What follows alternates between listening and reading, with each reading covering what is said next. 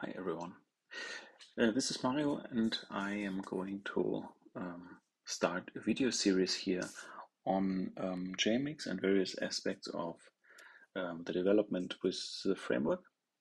And in particular, we will build a real-world application which I called Rent Your Stuff. It's about rental business and all of this business processes that are related to that.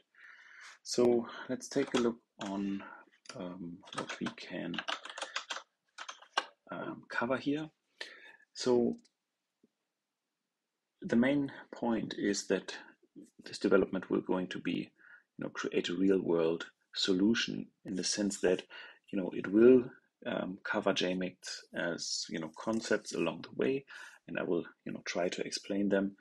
But it will also cover, non-JMix topics, just because, when you build a solution, it's not normally not just one technology, but you have to do a lot of things: deployment, testing, and perhaps some front-end work, and so on and so forth.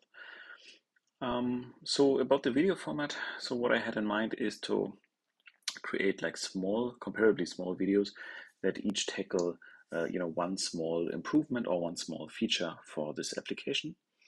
And the length will, hopefully be something between 10 and maximum 30 minutes, I hope. I'm not sure if I can make that happen for all of the videos, but the idea is to have, small pieces of functionality and then, cover those in a dedicated video.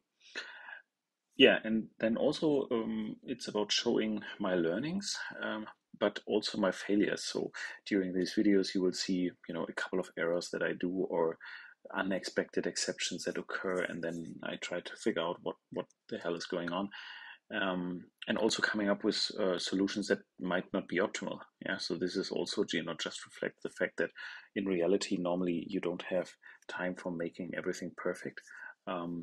Yeah, and this should just reflect that.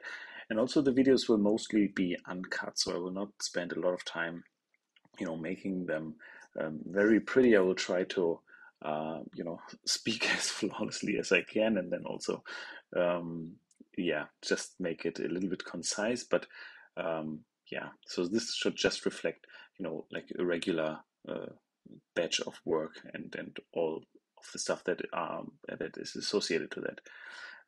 If you want to participate in this development, you can just send me feature requests via a GitHub issue. I will,